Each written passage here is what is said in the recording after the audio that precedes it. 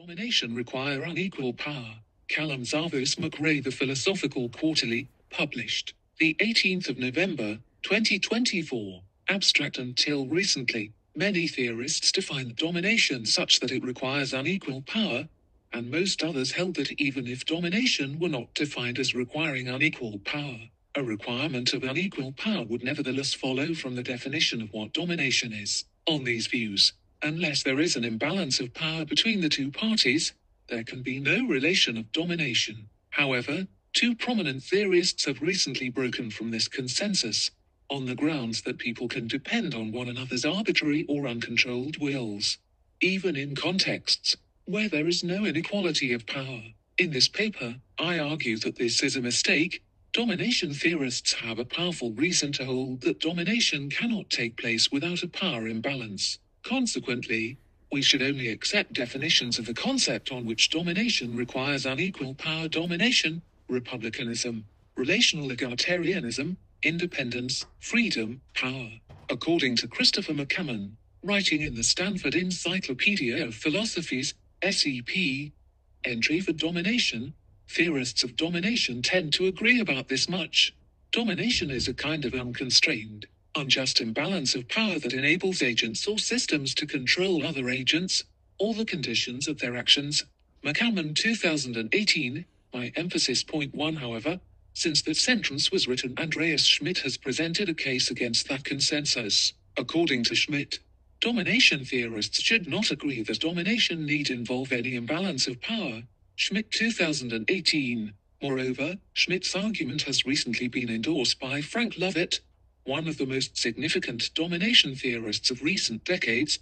Lovett 2022, 167. The center of Schmidt's argument is the following case: you live in a Wild West setting where everyone, including yourself, is an incredibly good shot. Whoever shoots first will kill another person with near absolute certainty. Whenever someone shoots someone, their death is neither revenged nor, because there is no law or law enforcement, prosecuted. 2018, 185.2.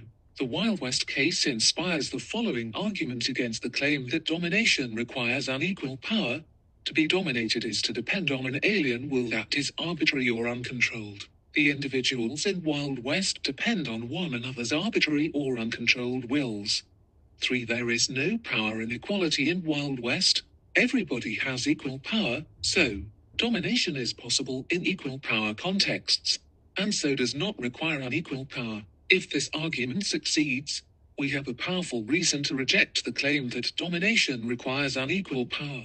This has considerable downstream consequences for how we understand domination's place in contemporary political philosophy. For example, it seems to undermine the claim that domination is best understood as a distinctly inegalitarian wrong, and as such it seems to undermine the relational egalitarian claim that we can understand opposition to domination as rooted in a commitment to the importance of people relating to one another on a firmly equal footing. Norman 1997, Anderson 1999, Hinton 2001, O'Neill 2008, Schemmel 2021.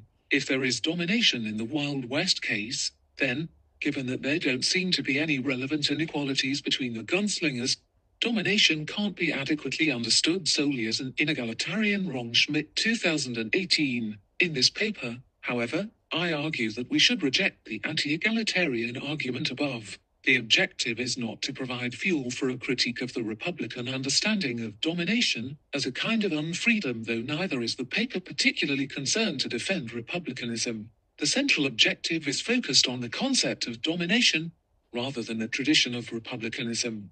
The paper seeks to defend the understanding of domination as a distinctly inegalitarian evil, for the main strategy for undermining the anti-egalitarian argument is to argue against premise 1. I will argue that it is false that one is dominated whenever one depends on the arbitrary will of another. The argument is essentially a reductio. If one accepts that domination is simply arbitrary will dependence, unequal power or not, then one will have to accept a series of other claims that all domination theorists, Republicans included, have strong independent reasons to reject. The paper proceeds as follows. Section I reviews the ways in which domination theorists have thought about unequal power, and shows how the Wild West case undermines a standard argument for supposing that arbitrary will dependence itself entails a requirement of unequal power. Section 2 argues that rejecting the unequal power requirement forces us to significantly revise our concept of domination in ways few domination theorists would be comfortable with. Section 3 argues that any theory of domination that rejects the unequal power requirement will contravene two important desiderata that any theory of the concept should meet. 1. That the theory explains what's objectionable about paradigm domination cases, such as the kindly slave master and the benevolent despot. And 2. That the theory explains why domination, per se, constitutes a serious political and moral complaint. Section 5 considers some objections to the argument I put forward, and Section 5 concludes with some thoughts about its implications for domination theory, relationalegalitarianism, and republicanism. Domination and unequal power theories of domination usually begin by identifying their target phenomenon ostensibly, Pettit 1997. 5. Lovett 2010. First to second, McCammon 2015. 1028. Imagine a kindly master in a slave society, who is disposed not to use the power over his slaves that legal and social institutions grant him, or a decent husband in a patriarchal society, or a benevolent dictator. In cases like these, the slave, the wife, and the subject might be able to do much of what they would have done were it not for the superordinate party. Nevertheless, many share a strong sense that there is something deeply objectionable about the fact that the superordinates in these relationships have the sort of power that they have over their subordinates. The term domination describes the objectionable relationship that is instantiated by each of the paradigm cases just described. One way to proceed from that point is to claim that that objectionable relationship is a particular kind of unjustified power imbalance. This, as we saw, is how McCammon sets things up in his SEP entry. On this sort of approach, power inequality is a basic requirement for some things being a candidate for domination, and the main task of a theory of domination is to tell us when and why such inequalities count as unjustified. And if this is the basic idea that we have in mind when we start out searching for a theory of domination, we will take it for granted that domination requires unequal power.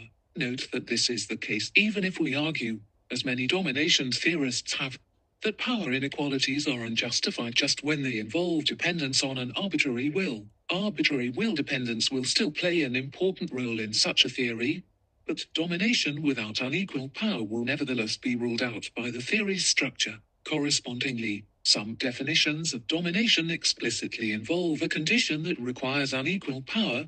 5 call this broad model the unequal power approach to understanding domination. Another way to proceed, however, is to hold that the objectionable relationship in question is just dependence on an alien, or that is arbitrary or uncontrolled. On this sort of approach, arbitrary will dependence is the basic requirement for some things being a candidate for domination, and the main task of domination theory is to tell us when and why a relationship between two people amounts to arbitrary will dependence. On this sort of understanding, it may well turn out that domination is not possible without an imbalance of power, if it turns out that arbitrary will dependence itself requires unequal power, but no such result will be guaranteed by our basic approach in the way that the unequal power condition is required by the unequal power approach. Correspondingly, we also find definitions of domination that do not involve any requirement of unequal power.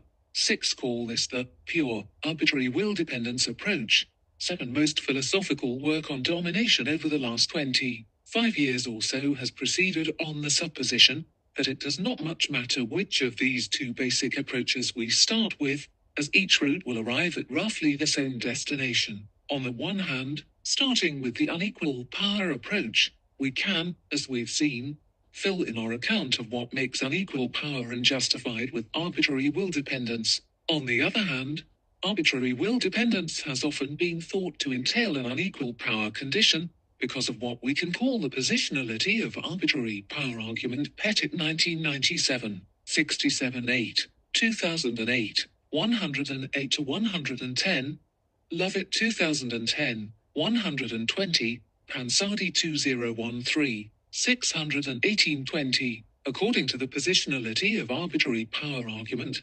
unconstrained, arbitrary power is positional in the sense that the degree to which one has such power over another is a matter of how much one has relative to that other, rather than one's absolute amount. The basic thought is that if two people have equal power over one another, then they can each use that power to constrain or control the power of the other party, and so that party's power will not count as arbitrary or uncontrolled. If you have more arbitrary power over me than I over you, then, to that extent, you can exercise that power over me with impunity, since I won't have the power to constrain your actions. But equal powers seem to cancel one another's arbitrariness. If I have as much power over you as you do over me, then my power acts as a check to constrain yours, and vice versa, in which case, so long as power is equal, any will dependence will be sufficiently controlled so as to cease to be arbitrary. There will be no possibility of dependence on an arbitrary will when power is equal. If the positionality of arbitrary power argument succeeds, there is little reason to worry about which understanding of domination we adopt, so long as arbitrary will dependence supplies a plausible account of what makes unequal power unjustified. Both the unequal power approach and the arbitrary will dependence approach will amount to the same basic understanding of domination at the end of the day. 8. However, Wild West shows that the positionality of arbitrary power argument fails. In Wild West, no one will be able to retaliate if someone shoots them, and nobody else will retaliate on their behalf. So, their power cannot act as an effective check on the power of their fellows. Consequently, we have massive dependence on arbitrary, uncontrolled alien wills, but perfectly equal power.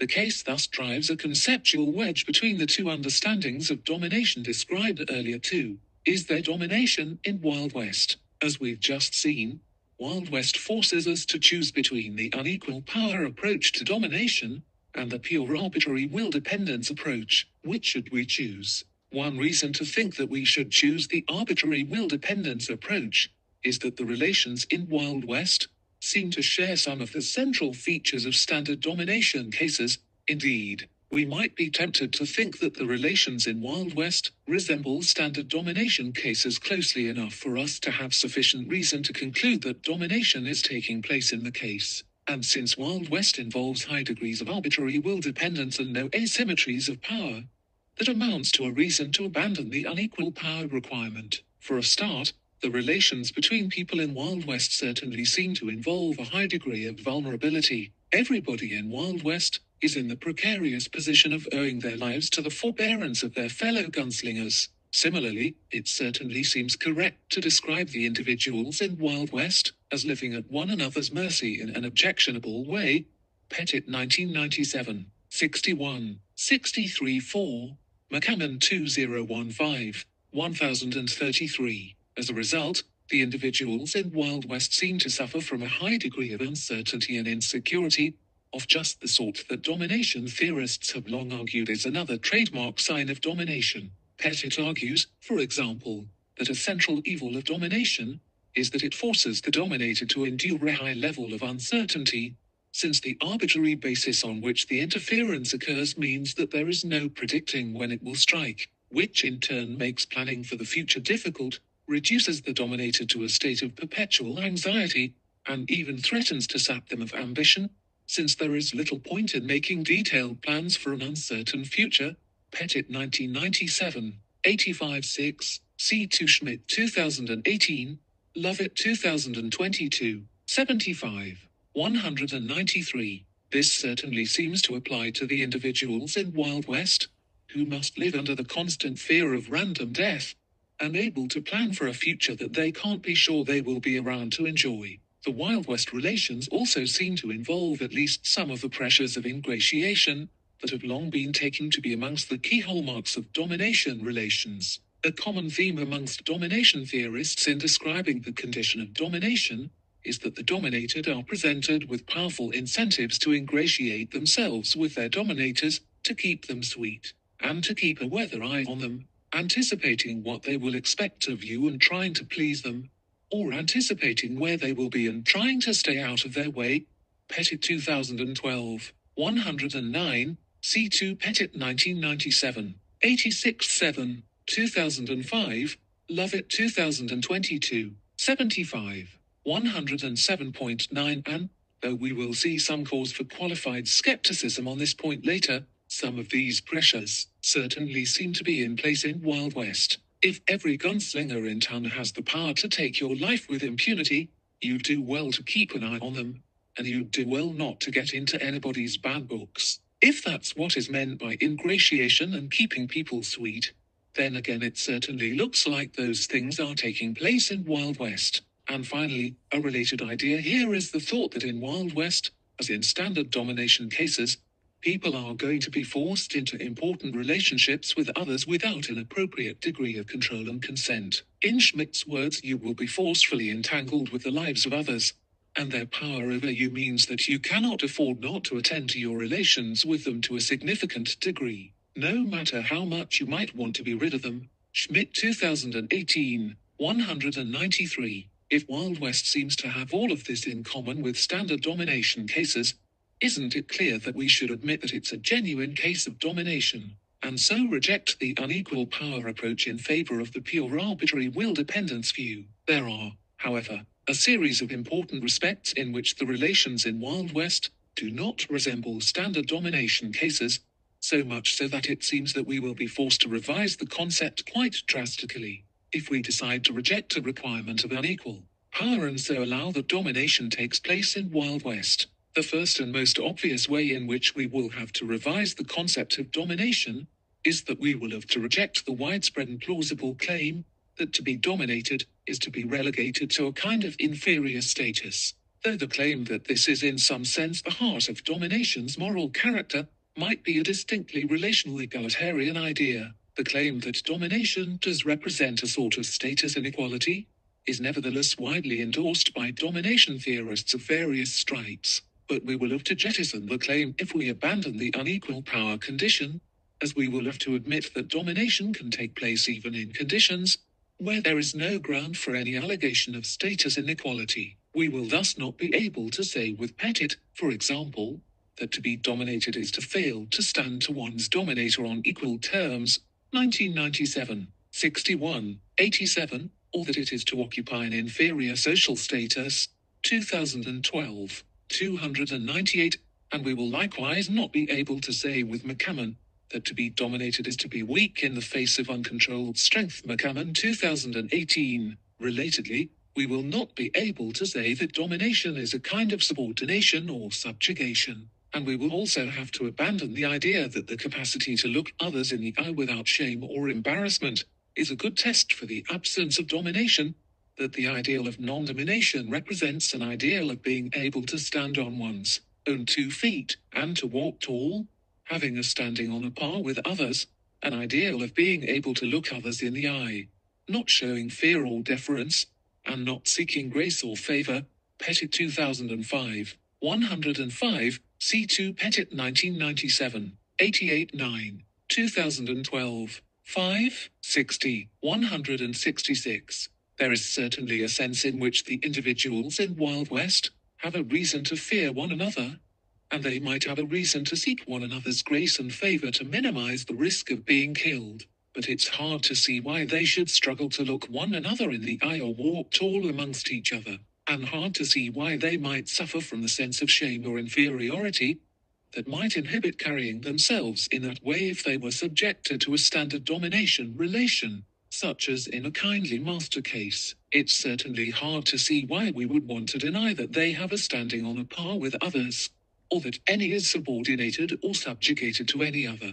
More troublingly still, allowing that the relations in Wild West are relations of domination also threatens the claim that to be dominated is to have a master. It's far from clear that we should describe any of the individuals in Wild West as being subjected to a master, even in the extended sense that we might allow for descriptions of, for example, workers with tyrannical bosses, or the subjects of despots, as subjected to the will of a master. But in that case it seems we have to leave behind the claim, often referred to as a sort of bedrock datum by domination theorists, that the relevant understanding of domination with which theorizing should begin is domination in its original meaning, as a sort of personal rule or mastery.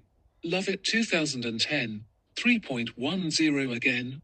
The individuals in Wild West are vulnerable to one another, and they certainly have powerful reasons to keep a careful eye on each other. But it seems wrong to describe them as subject to the mastery or personal rule of one another. So, if what we thought we were doing when we were constructing a theory of domination was constructing a theory of what it is to be subjected to mastery and personal rule, we seem to have good reason to hesitate before accepting a definition of the term that tells us that domination is taking place in Wild West. For similar reasons, the claim that domination can be thought of as a kind of servitude. Skinner 2003, 247, Pettit 2005, 105, Frauselis 2023, 3765, seems to fall by the wayside too. The individuals in Wild West don't seem to be well described as relating to one another as servants. Similarly, another important claim that domination theorists have often made is that being dominated prevents one from occupying a certain sort of discursive status, from being taken seriously as, in Pettit's words, a voice worth hearing and an ear worth addressing. Pettit 2002, 351. The dominated, so the thought goes, will not be taken seriously in discursive contexts, and so relations of domination undermine the sort of relations of respect that are required for genuine public deliberation. Pettit 2005, Force 2013, 101-2. Again, we might see some of this sort of phenomenon in the Wild West case. Part of the worry about discursive status in contexts of domination seems to be a worry that if it is common knowledge that the dominated are subject to ingratiation incentives, there will be reason to suppose that what they say is less credible, since they are answering to incentives that might cause them to exaggerate or dissimulate. And to the extent that we think that those incentives will still be around in Wild West, we might worry that this problem will remain too, but again the effects on discursive relations will be very different to standard domination cases. People in Wild West may have reason to worry that when other people speak, they're just trying not to get shot, but they won't feel the sort of deprivation of discursive status or relegation to an inferior position in a hierarchy of discursive esteem that we might think is a central feature of such effects in unequal power contexts. Moreover, each will be safe in the knowledge that each of their fellows has a powerful reason not to treat them as a nobody. Pettit 1997, 71. Given that they have as much power to take away the lives of their fellows as their fellows have to take away theirs, their fellows will ignore them at their peril. It's one thing to be one voice and ear amongst a multitude, all of whom are taken to have equally powerful reasons to be less than fully forthright, but all of whom have a powerful reason not to ignore one another. It's quite another to be excluded from a sort of basic discursive status that is enjoyed by others, and to be taken to be unworthy of the discursive attention or respect those others receive. Anyone who thinks that the latter phenomenon is an important part of what domination is will have a powerful reason to deny that domination is taking place in Wild West, and so to reject the pure arbitrary will-dependence approach to theorizing about domination. And finally, though we might think that there are still some pressures towards ingratiation in Wild West, there is good reason to think that those pressures take on quite a different character to the sorts of pressures that domination theorists have argued to be characteristic of domination relations.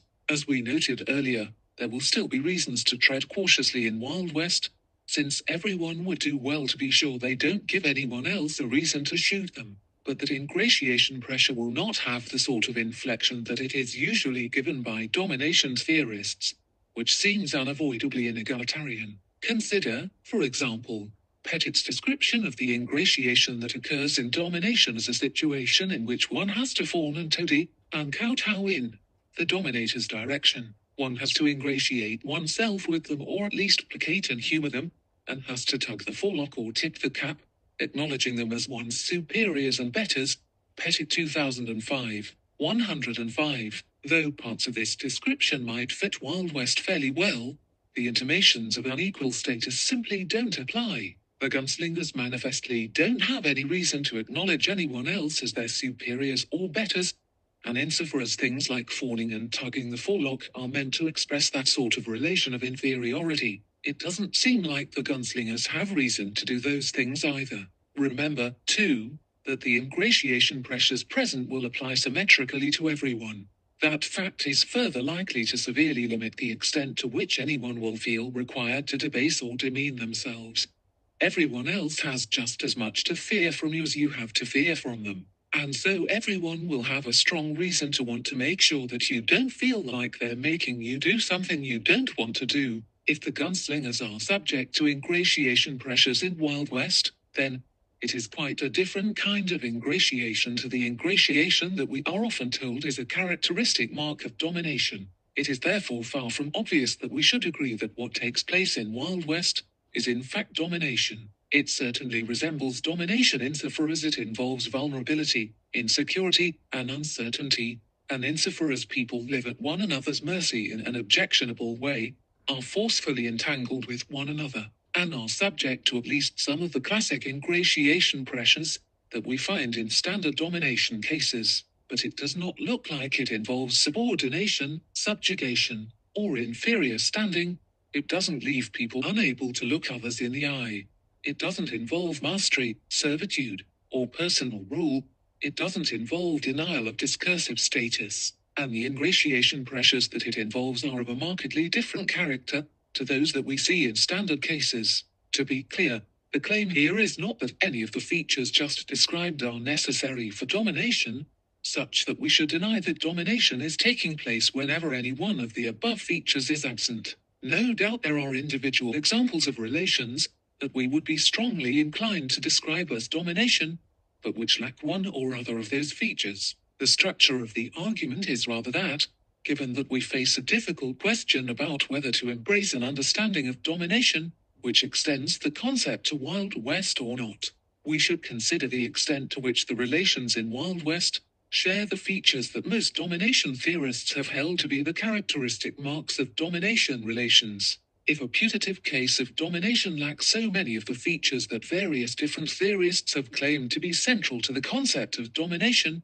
that's a good reason to doubt that it's an instance of the same phenomenon. 3. Further disadvantages of the arbitrary will dependence approach. In the previous section, I argued that the relations in Wild West lack many of the features of standard cases of domination with unequal power, and that as such endorsing the judgment that domination is nevertheless taking place will involve a significant revision of our basic understanding of domination, but perhaps such a revision is nevertheless warranted. After all, given that many domination theorists have been operating under the assumption of something like the positionality of arbitrary power argument, allowing that there can be arbitrary will dependence without domination might also involve a revision of our understanding of domination. Perhaps the revisions of the concept that rejecting the unequal power condition would require are just necessary theoretical refinements in response to the new insights into the concept provided by the Wild West case. I hope I have already said enough to convince the reader that this is all far from obvious,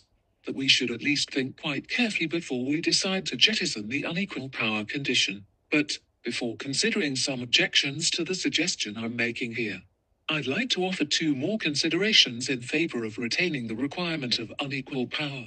The first consideration is that retaining an unequal power requirement is more faithful to one of the central goals of domination theory, which is identifying the distinct social wrong that seems to occur in the paradigm cases of the kindly master, the benevolent despot, the decent husband in a patriarchal society, and so on.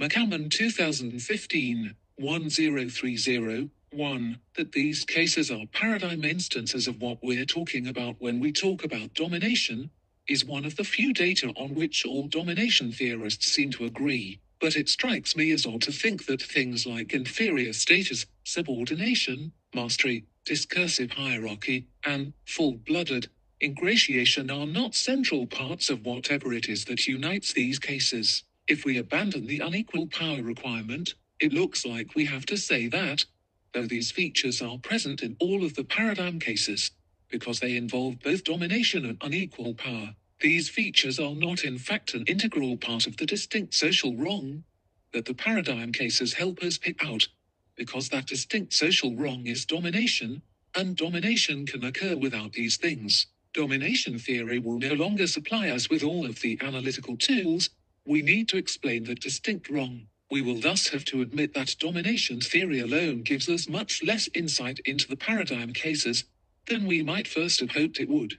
The second consideration is that dropping the unequal power requirement makes it considerably less likely that domination will always represent a serious moral complaint. And again, I take it that yielding the result that to be dominated is to have a serious moral complaint is something that we should want a theory of domination to do.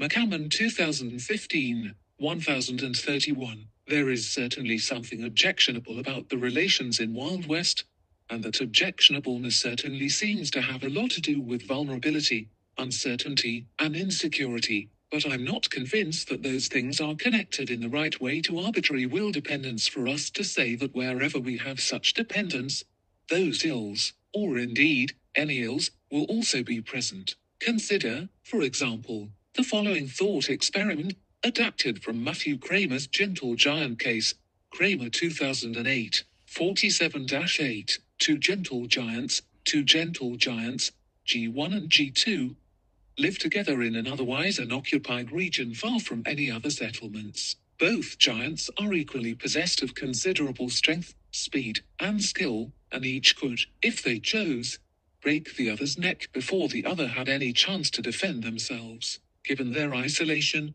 there would be no repercussions were either to do this. The giants, however, are gentle creatures, and are, besides, close friends, and wouldn't dream of harming one another. They live a happy life together. G1 and G2 appear to be dependent on one another's arbitrary wills in the same way that the gunslingers in Wild West are. Each could kill the other with absolute impunity at a moment's notice. If G1's will were to change such that she came to will G2's death, there is nothing to stop her from bringing it about. But I see no reason to characterize their situation as one of insecurity or uncertainty, and though there does seem to be a sense in which we can say that they are vulnerable to one another, that vulnerability does not seem to be of the troubling variety that we see in Wild West. Indeed, it doesn't seem like there's anything objectionable about the relationship between G1 and G2. Imagine trying to explain to G1 that her vulnerability to G2 reduces her to a condition of perpetual anxiety and uncertainty, that she is at the mercy of G2, that she must live in constant fear of instant death, with constant pressure to keep G2 sweet, and so on. Two gentle giants thus seems to show that arbitrary will dependence, absent a relation of unequal power, is not always objectionable. 11 at the least. The idea that two gentle giants instantiates the same basic sort of objectionable relationship that unites the paradigm domination cases seems to me to stretch credulity. If our approach to domination leads us to that thought, that looks like good evidence that we need to get a new approach. IV. Objections. I've argued here that the existing literature on domination contains two subtly, but significantly different basic understandings of the concept, the unequal power approach and the pure arbitrary will dependence approach, and that when we see the difference between them clearly, we will see that we have good reason to accept the former, rather than the latter. In this section, I address 4 objections to this argument. The first objection points out that things look quite different in the Wild West case. If we suppose that there are differential attitudes towards risk and differential rationality, Schmidt 2018, 192. Suppose, for example, that in our Wild West town, Billy the kid is particularly unaverse to risk while Ms. Chicken is particularly risk-averse. Being unaverse to risk, Billy is far more willing to test the waters than Ms. Chicken is. He knows Ms. Chicken might shoot him if he starts making small threats towards her, but he's willing to take the chance. Ms. Chicken, on the other hand, is far more cautious and is not willing to take on the risk of issuing counter-threats. In this sort of context, it seems that Ms. Chicken's relationship will take on many of the classic qualities of domination cases. She may well feel that she has to bow and scrape in Billy's presence, that she is reduced to a condition of something very much like servitude, and that he occupies a superior, domineering position of mastery over her. Moreover, something similar seems to apply in cases of irrationality. If Calamity Jane is known to be erratic and irrational, and thus prone to recklessness, then the scrupulously sensible Mr. Mouse may well find himself in the same sort of situation as Ms. Chicken. Don't these cases show that domination, even of the classic standard variety, can still arise in conditions of equal power? My response to this objection is straightforward.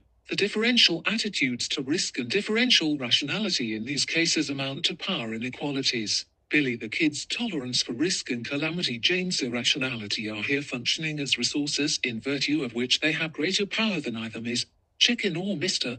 Mouse. The rationale for saying this is clear. In the cases we're imagining, Billy the Kid's daringness and Calamity Jane's recklessness give both of them the capacity to do more things than either Ms. Chicken or Mr. Mouse can. Billy and Jane can get Ms. Chicken and Mr. Mouse to perform menial tasks for them. For example, they can get them to fawn over and flatter them, to bow and scrape, and so on. Ms. Chicken and Mr. Mouse can't get Billy and Jane to do likewise for them. What is this if not a case of Billy and Jane having greater power over Ms. Chicken and Mr. Mouse than vice versa? One might try to resist this move by defining power in terms of the resources one has to achieve things, rather than in terms of the ability to achieve things, and then defining resources in such a way as to exclude things like attitudes to risk and rationality. Perhaps a non-ad hoc rationale for this could be found, though I'm skeptical that it will be easy to find an independently defensible understanding of resources that does the necessary job. Nevertheless, there are two reasons to think that such an appeal would be problematic in this dialectical context. First, though there is some precedent in the power literature for this sort of approach, 12 it is hardly the only, nor indeed the most popular approach, and so appealing to it here rests the argument on a controversial claim that many parties to the debate will not feel bound to accept.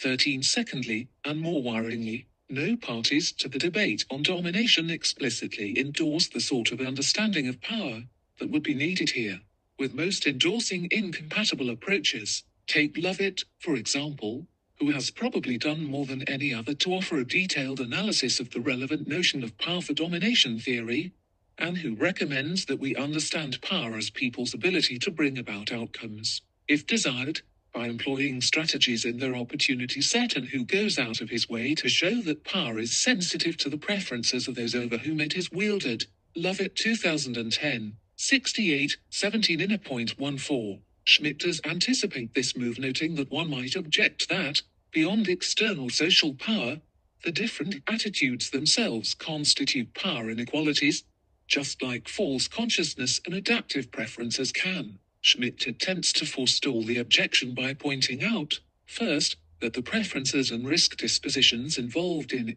cases like Billy the Kid and Ms. Chicken are very different from the usual false consciousness cases, because they seem entirely reasonable, and do not originate from oppression, and secondly that the adequate Republican response should be to change the underlying external power relations, rather than demanding that the person become more daring. Schmidt 2018, 191-2. However, it is not the case that claiming that differential risk aversion and rationality can amount to significant inequalities of power must proceed via an analogy to fraught questions of adaptive preferences and false consciousness. As we've seen, that claim proceeds only under a widely accepted understanding of power, according to which power is understood in terms of abilities to bring about outcomes.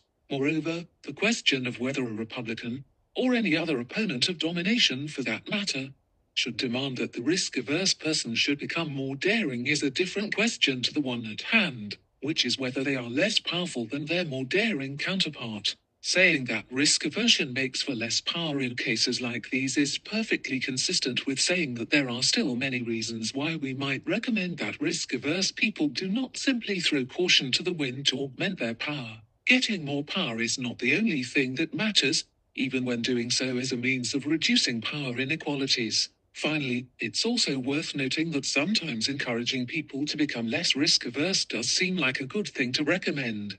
Precisely because it can be a means to counter dominating power, it's plausible to think that part of the good done by organizations like the Black Panthers, or feminist consciousness raising groups is that they help raise the confidence and reduce the risk aversion of people subject to domination, in order to empower them to resist various strong pressures to live one's life in the shadow of the dominator. So much for the worry about differential risk aversion and rationality. Here's a second objection. If the argument I've offered succeeds, it seems to give us a strong reason to reserve the term domination for cases in which we have unequal power. But the Wild West case still seems to be objectionable.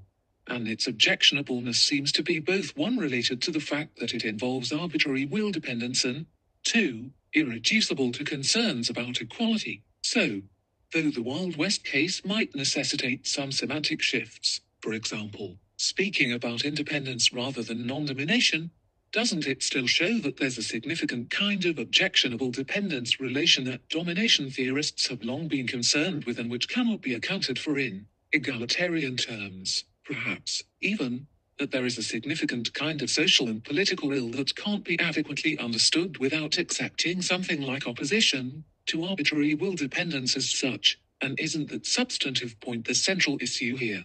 Rather than semantic quibbles about how best to define the term domination, Schmidt 2018, 189, F and 28. My first response to this objection is to point out that it is at best a little misleading to describe the question of how we should define domination as a merely semantic concern. Domination is an extremely important political term, and as such it matters how we define it, particularly given the significant role that it plays in important bodies of contemporary political thought, such as feminism, republicanism, and relational egalitarianism. Secondly, and more importantly, though, it's not clear to me that we are left with a distinctive role in political thought for opposition to arbitrary will dependence. As such, once we've reserved the term domination for instances of unjustified unequal power, the first reason to doubt that is one we've already seen in the two gentle giants case, which casts significant doubt on the thought that there will always be objectionable vulnerability, uncertainty, instability and the like when we have dependence on the arbitrary will of another. The second reason is the related thought that what seems most objectionable about arbitrary will dependence in cases like Wild West are things that can easily be identified as such by alternative, pre-existing ideas in political philosophy. For example, if a big part of what is so objectionable about Wild West is a condition of uncertainty and insecurity, we might think that the major problem with Wild West is not arbitrary will dependence as such, but rather the fact that people suffer a high probability of interference. This strongly suggests, in line with the sort of criticism of republicanism that has been put forward by Ian Carter and Matthew Kramer, that much of the concern with arbitrary will dependence, as such, can be explained away by a familiar concern with negative liberty as non-interference, combined with a concern that one makes sure that such liberty is secure by minimizing the probability that such interference will take place. Carter 2008, Kramer 2008. Indeed, it is notable that many Republican theorists have moved sharply away from emphasizing the idea that uncertainty and insecurity are amongst the characteristic signs of domination over the years. That idea played a very important role in Pettit's early formulations, for example, but a much less prominent role in his later works. 15. An obvious explanation of why that move occurred is that it was occasioned by a desire to avoid the Carter-Kramer line of critique. Emphasizing the egalitarian credentials of opposition to domination helps show how a concern with domination is distinct from a straightforward concern with the likelihood of interference. Claiming that there is a distinct concern with arbitrary will dependence as such, even if we don't call it domination, will mean returning to emphasizing the idea that uncertainty and insecurity are amongst the chief ills to be associated with the objectionable relations in question, and it thus moves squarely back into the line of fire of the Carter-Kramer critique. Thus, the arguments contained in this paper do promise to give us more than just a reason to adopt a particular definition of the term domination. They give us a reason to doubt that there is an independent ideal of absence of arbitrary will dependence, whether we call it independence or something else. That will be left unaccounted for if we adopt an understanding of domination that requires unequal power. What looks like it could be opposition to arbitrary will dependence, as such, seems like it might be better explained as opposition to probable interference. And once that thought is taken into account, it's not clear that there's any work left for a distinct ideal of independence from arbitrary or uncontrolled wills. 16. This last point also helps address a third objection, which takes its cue from the observation that much of the argument against the arbitrary will dependence approach to domination makes use of certain claims about domination's conceptual role. If one wants a conception of domination that is true to various aspects of how the concept has been understood up until now, which does a good job of analyzing the paradigm cases, and which yields the claim that to be dominated is to have a serious prima facie complaint, then one has strong reason to reject the arbitrary will dependence approach in favor of the unequal power approach. But what if we should reject the antecedent of that conditional?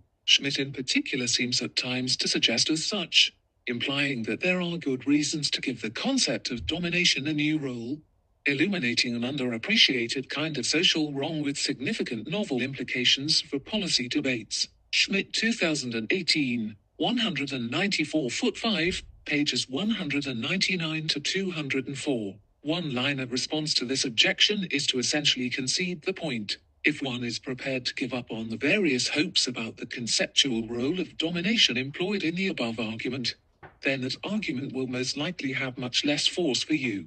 But it nevertheless helps us to see what the costs of taking up the arbitrary will dependence approach are, and of just how different republicanism will turn out to be if we abandon the unequal power condition.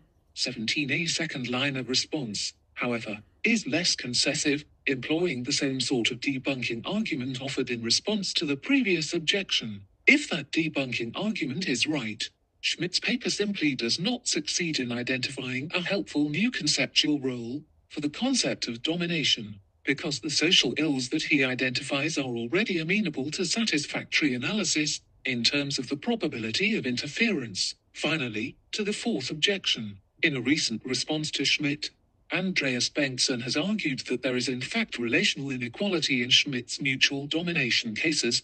Bengtsson 2022. The basic form of the argument is to appeal to the idea that, since domination is a kind of relational inequality, mutual domination just consists of two people relating to one another in an inegalitarian way, particularly if we think of relational egalitarianism deontically as an agent, relative deontic norm that requires people to relate to one another as equals. We have no reason to think that mutual domination cases are not just instances of two individuals each violating their deontic obligations to relate to one another on equal terms. We wouldn't think that there is no inequality when A is B's slave on one day, and B is A's slave the day after, and we wouldn't think there is no inequality if A regards themselves as racially superior to B at the same time as B regards themselves as racially superior to A. So I think that two relational egalitarian wrongs make a relational egalitarian right in mutual domination cases. Either Bengtsson 2022, 634-6. This response seems to me to miss the point of Schmitt's challenge. Schmitt's argument challenges the relational egalitarian to explain why we should think of domination as a relational egalitarian wrong in the first place, given that it appears that we can have arbitrary will dependence in conditions where everybody is perfectly symmetrically placed, and so in which there is no respect in which we can say that any two parties are, or are taken to be, unequal in any regard. In assuming that domination is a relational inegalitarian wrong, Bengtsson thus seems to me to beg the question. The question being, what reason do we have to think of domination as a failure to relate to somebody as an equal at all? The arguments of Section 2 in the Two Gentle Giants case both help to drive this point home. In what sense is it plausible to describe the individuals in Wild West as unequal to one another? It doesn't seem right to describe the relations in Wild West as instances of mastery or servitude, or as involving discursive exclusion, and so on and so forth. So, what grounds do we have for claiming a failure of relational equality? By the same token, is it really plausible to describe the two gentle giants as failing to relate to one another as equals? Who is regarding, treating, or relating to whom as an inferior or superior in these cases? Tellingly, in responding to an objection along these lines referring to a husband and wife under a patriarchal legal system, who nevertheless succeed in regarding and treating one another as equals, Bengtsson appeals to the idea that there is nevertheless a salient relational inequality, since the state fails to treat the husband and wife as equals in maintaining its patriarchal legal system.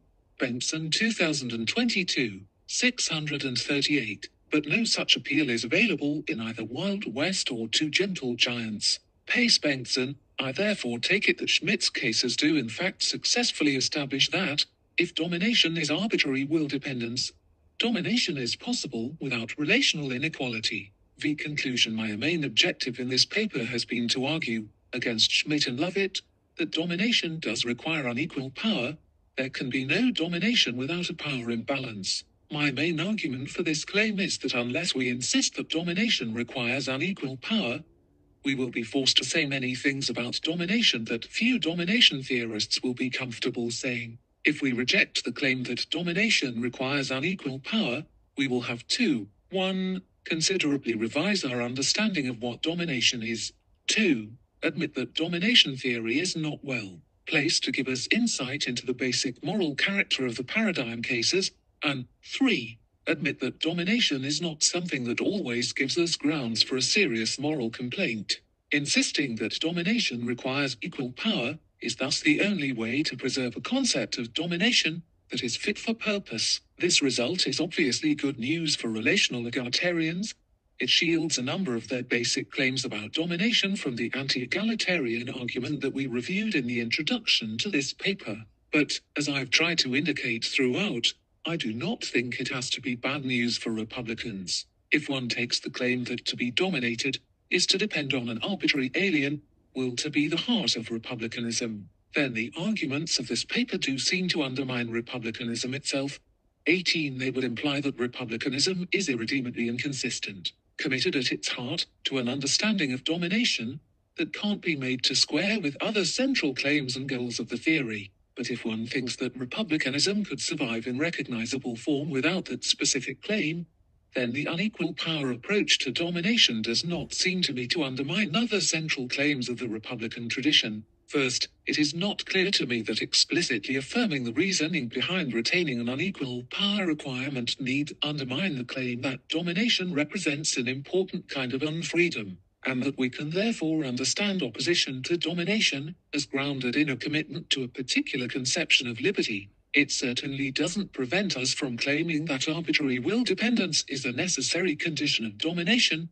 We will just have to insist that it is not independently sufficient, since unequal power is also a necessary condition of domination. Full stop. Secondly, I see little reason to think that explicitly employing an unequal power understanding of domination will necessitate unwanted revisions of other basic cornerstones of Republican thought, signature Republican ideas, such as opposition to power asymmetries that are not appropriately constrained, a strong commitment to popular democratic control in politics and beyond, and an emphasis on the significance of an entrenched civic culture seem at least consistent with, and perhaps even strengthened by, committing to an unequal power requirement. It's worth remembering that, as we saw earlier, many prominent Republican theorists, such as McCammon and Lovett, included equal power conditions in their definitions of domination until recently, and even those who didn't, such as Pettit, shared the tendency to assume that domination couldn't take place without unequal power.